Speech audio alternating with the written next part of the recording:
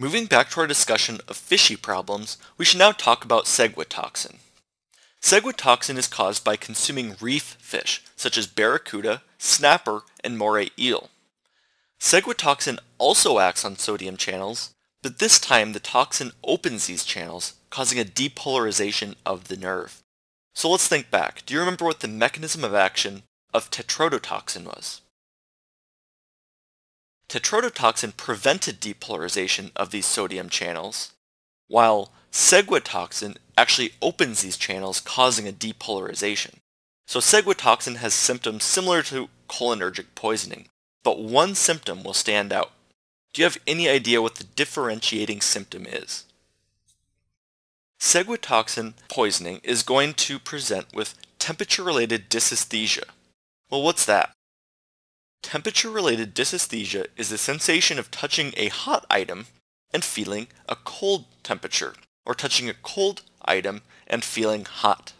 If you see this on test day, remember reef fish and Ciguatoxin. Also, the treatment for this is just supportive. We now have our third fish disease, Scombroid poisoning, which is going to be caused by the dark-meated fish. So let's go back to Intro to Biology. The taxonomy tree lists the species, genus, family, order, etc. We're going to focus primarily on the fish from the family Scombroidae. Now these fish include the tuna, the bonito, mackerel, and mahi-mahi. When these fish are improperly stored, this can lead to Scombroid poisoning. It may be helpful to understand the mechanism of Scombroid poisoning, since this can give clues to the presenting symptoms. If these dark-meated fish are improperly stored, then bacteria can grow. Some of that bacteria may produce the enzyme histidine decarboxylase, which is going to convert our amino acid histidine into histamine. Thinking back to biochemistry, do you remember what vitamin is required as a cofactor for the conversion of histidine into histamine? So you saw this figure earlier from the biochemistry metabolism section. The cofactor required for this reaction is going to be vitamin B6. So now that we have made a bunch of histamine due to this improperly stored fish, we're going to cook the fish using regular cooking techniques. However, histamine is fairly resilient to heat and it's not going to degrade with normal cooking. So if somebody is to eat this histamine-laden fish, they'll develop symptoms like flushing of the face, a perioral burning sensation, urticaria, pruritus, or even an anaphylaxis-like symptom. Can you think of any drugs we have in our pharmacy toolbox that we can use to treat a histamine overdose? Well, we could use antihistamines. Don't think too hard there. Do you know an example of an antihistamine? Or, put another way, a histamine antagonist? Well, there are lots, but diphenhydramine or loratadine would be a good example. Do you remember the difference between H1 receptors and H2 receptors?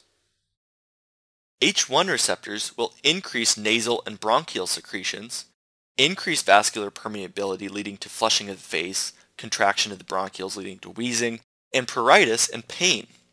H2 receptors, on the other hand, are primarily associated with an increase in gastric acid secretion. And then finally, to bring home this point that receptors are super important, do you remember what the G protein class, the H1 and the H2 receptor is? Are they GS, GI, or GQ? Yeah, that's right. H1 is going to be of the GQ class, and H2 receptors are of the GS class. So back to our histamine overload with Scombroid poisoning.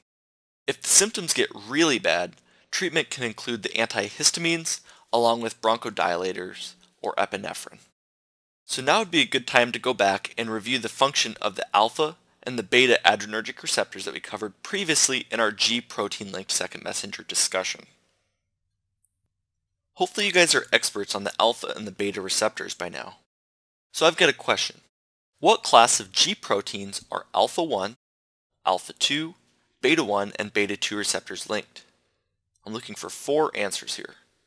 I'll give you a second to think about this and write down any answer you may have. Think you know it? If you need more time, go ahead and pause right now. Otherwise, I'm going to click to show the answer. Did you use the mnemonic kiss and kick till you're sick of super kinky sex. So the answer is going to be alpha 1s are GQ, alpha 2s are GI, and both beta 1 and beta 2 are both GS. So using our mnemonic, QISS, kiss, the Q is going to represent alpha 1, I is alpha 2, beta 1, and beta 2. So this is just a really quick way to categorize the different receptors for test day. Let's now move on to the sympathomimetics. All sympathomimetics stimulate the sympathetic nervous system, although they're not all going to stimulate the same receptors. So the key to knowing this section is finding out which drugs stimulate which receptors. Now, just like the cholinomimetics, which we talked about earlier, there are going to be two general classes of our sympathomimetics. On one hand, we have our direct-acting sympathomimetics. Then on the other hand, we have our indirect agents. So let's go ahead and start with our direct agents.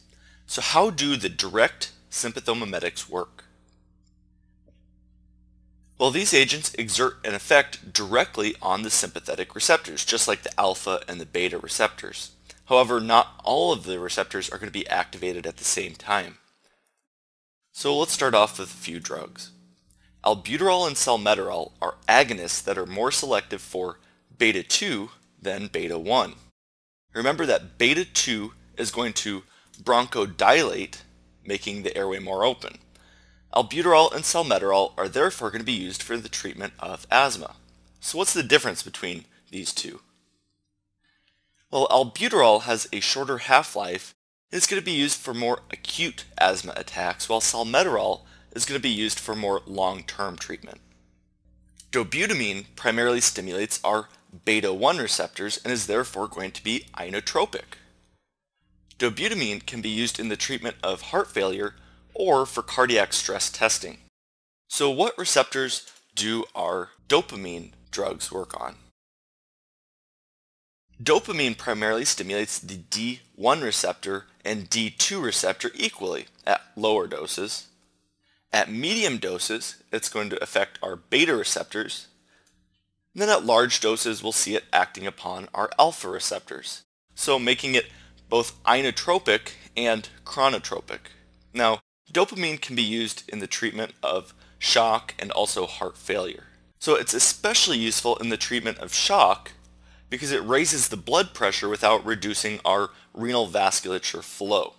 Remember that D1 receptors are going to relax our renal vascular smooth muscle, which is going to preserve our perfusion to the kidney, and that's very important in the case of shock.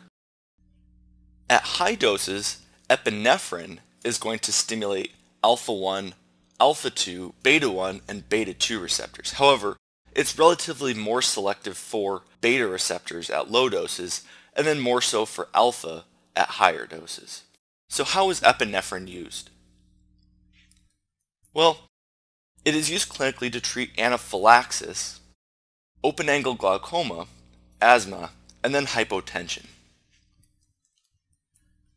Isoproterenol is an isolated beta agonist. That's an easy way to remember it. Isolated beta agonist is isoproterenol. Now, it stimulates both the beta 1 and beta 2 receptors equally. So just think, iso means equal, so it's an easy way to remember beta 1 and beta 2 equally. Now, it can be used in the evaluation of tachyarrhythmias, but it's rarely used clinically because it can worsen ischemia. Norepinephrine primarily stimulates the alpha 1 and alpha 2 receptors, and it also stimulates beta 1 receptors just to a lesser extent. Now, it does not stimulate beta 2 receptors. So you better use epinephrine if you're going to look for more of the beta 2 effects. It can be used for hypotension, low blood pressure, but it can significantly decrease our renal perfusion, especially when given in conjunction with NSAIDs. So why is that? Why can it decrease the renal perfusion in the presence of an NSAID? Well, it's because there is increased renin release stimulated by beta 1 receptor activation and vasoconstriction induced by alpha 1 activation. So stimulating the beta 1 will cause increased renin release, and vasoconstriction with alpha-1 agonism. So we don't really see any vasodilatory effect. Vasodilation occurs with beta-2 stimulation. Well, I just told you norepinephrine really just doesn't act upon beta-2 receptors. So make sure you're going to protect the kidney perfusion when using norepinephrine.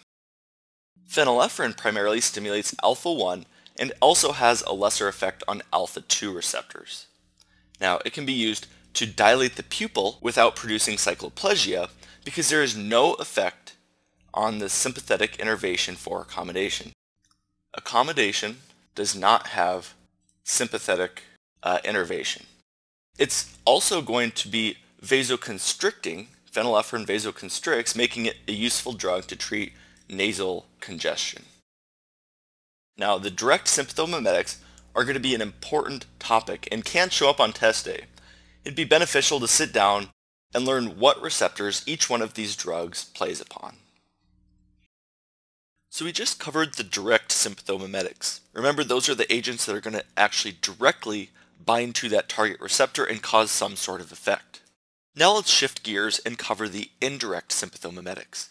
So how do these indirect sympathomimetics work?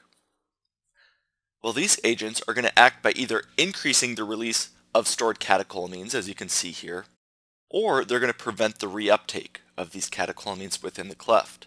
They do not actually stimulate the receptor. The drug itself doesn't stimulate the receptor, so that's why they're called indirect. So let's go ahead and start off with our first drug.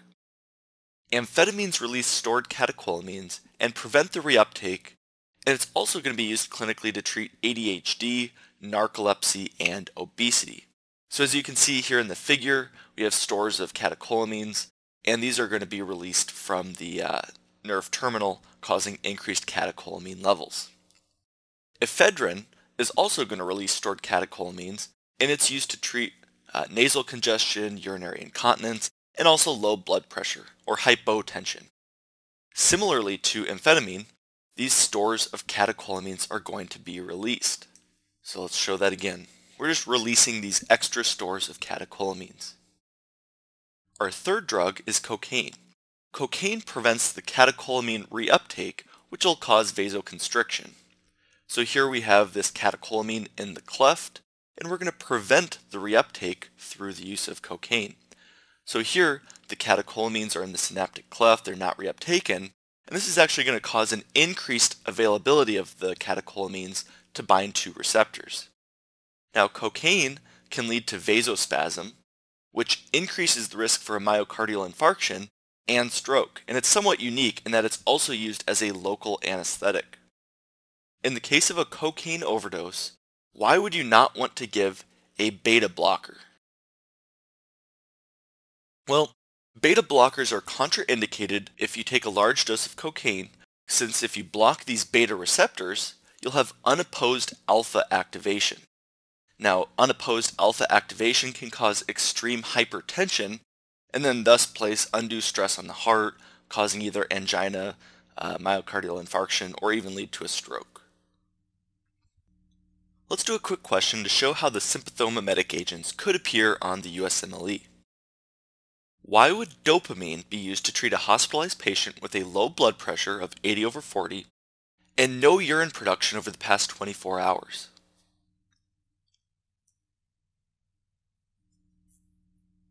Well, this is going to be because dopamine increases blood pressure while at the same time maintains renal perfusion. Norepinephrine would also increase blood pressure, but it's going to actually decrease renal perfusion because it's not going to affect those dopamine receptors. So that's why norepinephrine should not be used. So my next question to you is, what receptors does dopamine work on? Do you remember? Dopamine is going to work on D1 receptors, the same as it works on D2 receptors.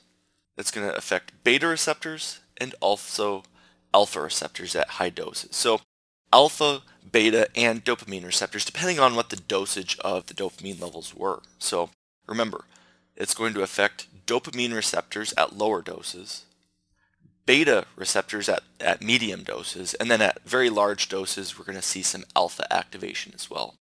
So you would not use norepinephrine in this patient because it would not affect these dopamine receptors, so you won't get that renal perfusion. They're not making urine in the past 24 hours. So we'd want to give dopamine to treat their low blood pressure and at the same time, hopefully increase some renal perfusion.